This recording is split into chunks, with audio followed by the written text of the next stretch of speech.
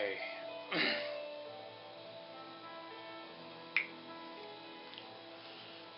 Power to the truth. Once again, this is Pita de Aztlán, aka Peter S. López, transmitting from my dungeon here. Today I want to talk about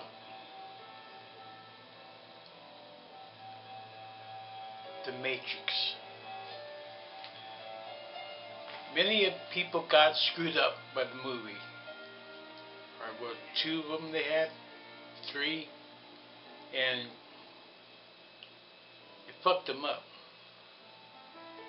To me. I tripped on it for a while, but I snapped out of it. I think people are real gullible to movies out of Hollywood. And people are gullible a lot anyway.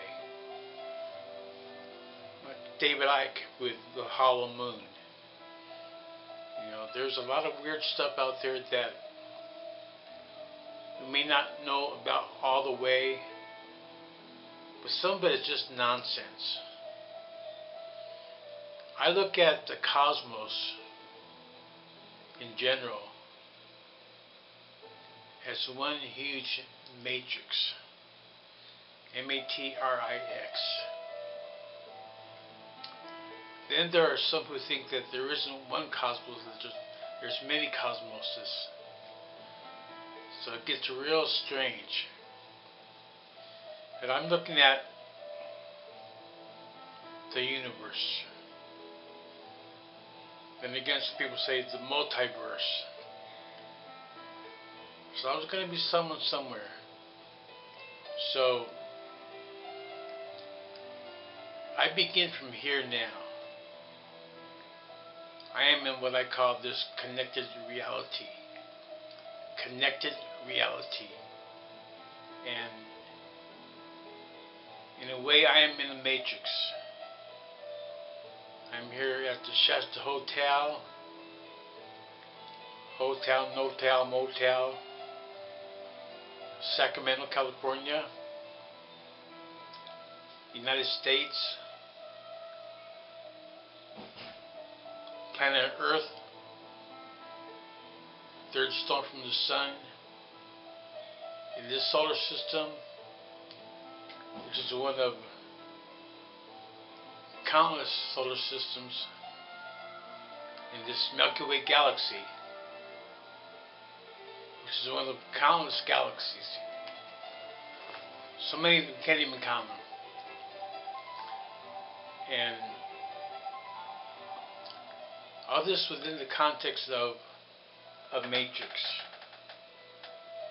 I love this, but I'll lower it a little bit.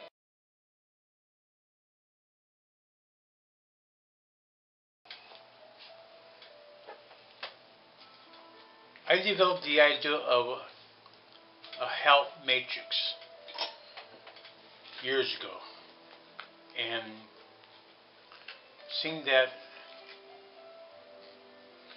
all these social concerns are interconnected,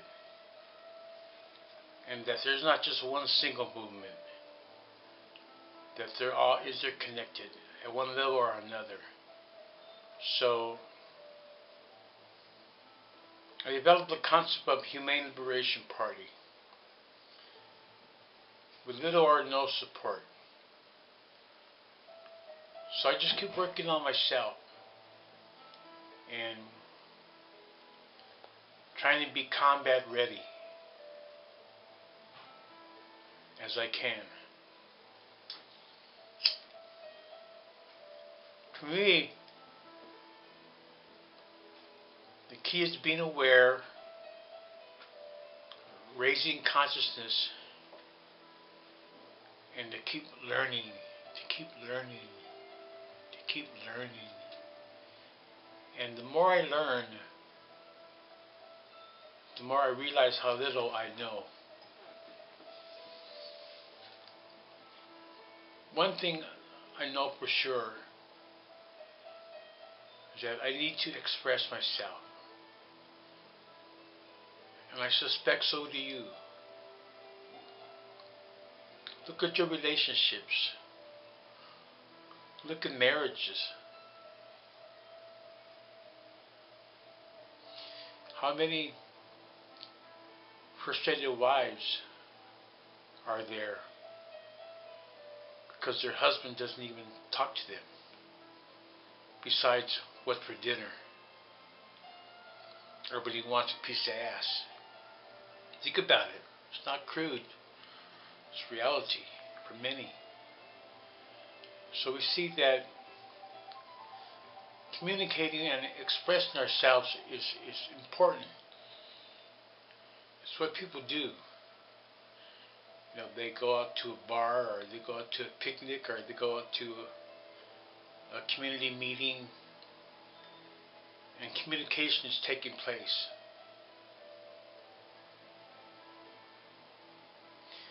The ideal here is to express yourself, to be honest, and to not have any hang-ups about it. My mom used to tell me, think before you speak. And as a rule, that's a good rule. Because we need to be aware of who is hearing us, who is listening, and the impact that our words can have on them. So there's that.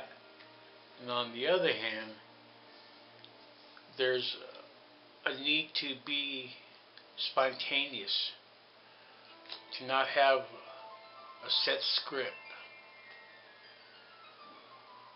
to have freedom of expression,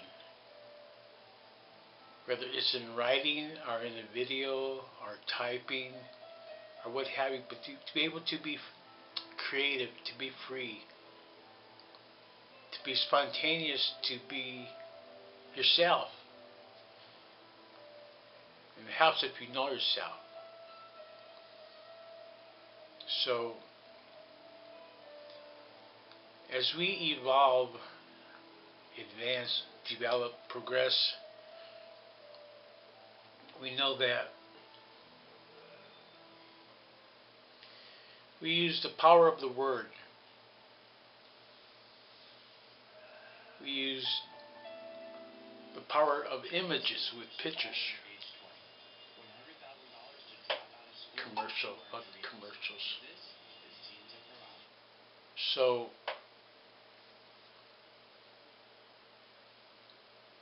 we use these things, especially online. You know, we use the word, we use the image, we use the sound to communicate to people. And in a way, it's a form of propaganda. Propaganda is really a series of ideals and concepts and theories that people express. Many of us have been raised in a fascist, reactionary society. So certain terms and terminology are frowned upon. So I want you to understand what propaganda really means. As, to me, part of definition here. Propaganda is a series of ideals or concepts, theories that communicate to other people about one's belief systems or one's philosophy on life. It can be positive or negative. Life in general can be positive or negative, in general. And we get so turned off by stuff just with a word. Agitation is more of expressing a few ideas. Like say in the 60s when we had political agitators. I got arrested for inciting a riot disturbing the peace when I was 17. I was later found, it was a hung jury. Praise the Lord. And in a certain situation, like say, if you express an idea, that can be like a spark that could ignite a volatile situation. So we need to be mindful of the power of the word and what that could do in the world.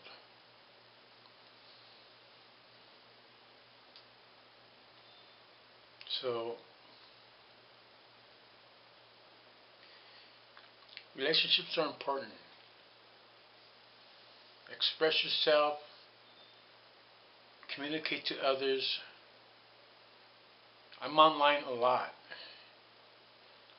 kind of a virtual reality. So, I guess you could say I indulge in kind of mass propaganda. Or we can call it education. Power of the word. Does it have educational value? So understand that people often manipulate each other, consciously or not. I'm trying to just express myself without worrying about gaining or losing any followers. Really, no one can follow me anyway. I'm my own man, and I'm not in any social hierarchy. I'm not stuck into any kind of political party or any one social movement. I support global liberation in general. And in coherence with that, I support our own personal liberation, our personal spiritual liberation, so that we can help conquer our character defects and overcome our shortcomings, so we can become better, humane beings.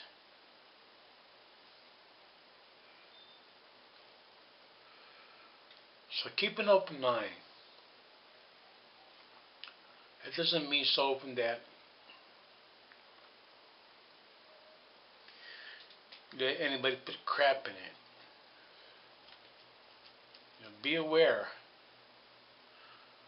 Like Ernest Hemingway talked about having a bullshit detector. Keep your BS detector on alert, especially when you're online, but also when you're engaging in conversation with other people, especially strangers who often bullshit each other a lot.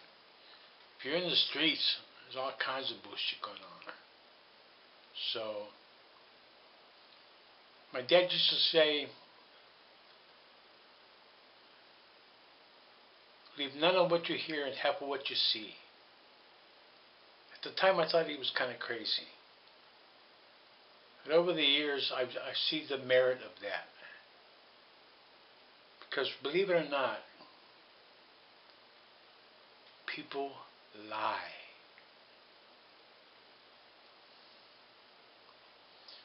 That's my spin for today, and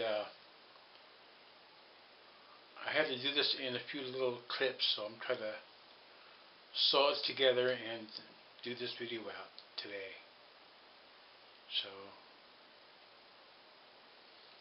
from your local crazy Chicano, signing off.